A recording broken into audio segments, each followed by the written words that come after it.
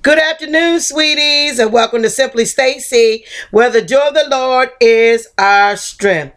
Well, today I want to talk about relationships because I noticed that they got all these different new relationship shows on TV, so many different books. I deal with so many different people, talking with them, counseling them about relationships. And so many people out here is looking for the one, their soulmate, and all these different types of things. But as people of God, he said, don't get counsel from the ungodly. You know, we got to seek godly counsel. And a lot of this information is stuff that you're getting from TV, from different books, you know, like Steve Harvey. I love Steve Harvey, but we can't go by his book. Really, his book is like game playing, you know, and I've never been a person for games, and God is not about games. So he wants us to come from a loving place when we are in relationships. You know, we must love, be patient, be kind, be gentle, be long-suffering. You know, are you willing to be these things for somebody? Are you willing to be selfless? You know, I've noticed that a lot of people in their relationships, this is why they don't work, is because most people are selfish. And that means you're self-serving. So if it does not serve a purpose for you, you don't want to do it. You know, you're going to have a problem with it. You're going to be argumentative about it. You know, can you be selfless? That's the opposite of being selfish. Selfless. Love is the opposite of being selfish. You know, the enemy's kingdom is all about what you're going to do for me. You know, how am I going to get something out of this?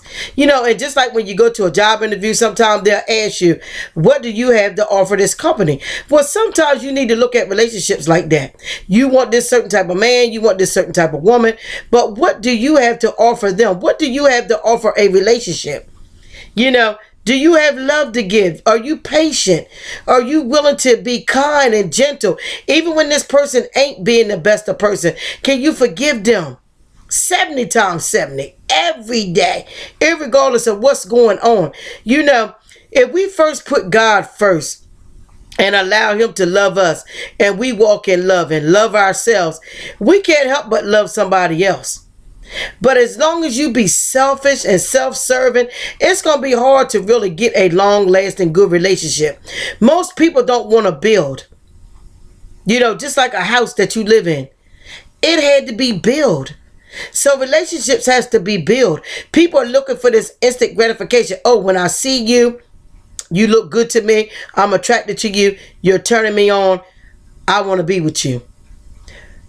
That's beyond their circumstances of what they really want. Because what most people want is really a long-lasting relationship. But a lot of the things that they're looking for, and a lot of things that they make the decision of who they want to be with, is based on passing, fleeting, frivolous things, such as looks change. You know, just like a baby changes. You have a baby, within a year that baby looks different. It changes. And that's how we are in our flesh. We change, we look different, we change, we go through changes, you know. Emotionally, spiritually, everything we go through changes. So if you're not prepared for change, you're not prepared for a relationship, because things are going to change. But if you keep that basic foundation of, I'm going to love this person no matter what, I'm going to be patient, I'm going to be kind, I'm going to be gentle, I'm going to be long-suffering, you're going to live that scripture out, 1 Corinthians 13. You're going to be all those things to somebody else. And in turn, you reap what you sow, like the Bible said. So a lot of people don't want to sow anything, but they want to reap the benefits. So babies, learn that you need to sow. You know, you want love, sow love, and you'll reap it back 100-fold.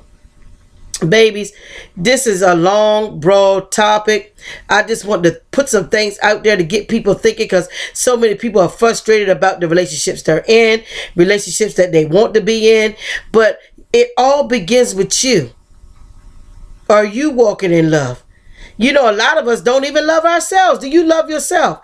You know, I read some things on Facebook and Twitter yesterday about, you know, beating yourself up. You know, your self-conversations that you're having in your mind. A lot of it is negative talk in your mind, talking about yourself. You know, just like me, I want to lose weight. So I'm in the process of doing things that I need to do to lose weight. But don't beat yourself up. You know, and I've learned that about myself. We fall, we get back up, we pick ourselves up and keep on going. You know, but we beat ourselves up and we get enough negative conversation from the outside of ourselves that we don't need to be doing it on the inside of ourselves, giving ourselves negative attitude and beating ourselves up and thinking negative towards ourselves. That's not too loving. So we need to love ourselves. And once we do that, we'll be able to love others.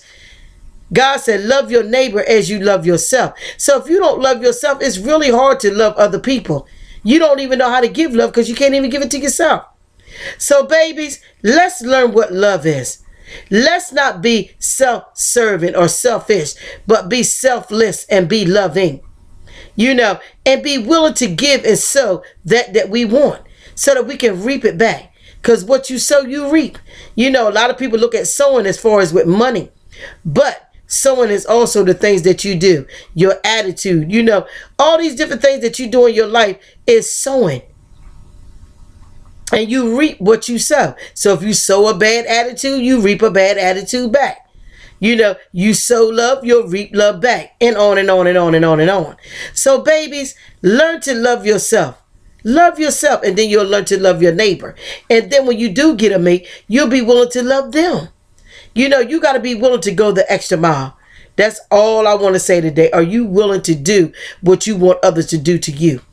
You know, are you willing to give what you want others to give to you? You know, what are you going to bring to the table? Not so much what they're going to bring to the table. Are you willing to be selfless and not selfish? Well, babies, I love you. I hope that I wasn't too confusing today. I hope that you get something out of this video. And may we meet again.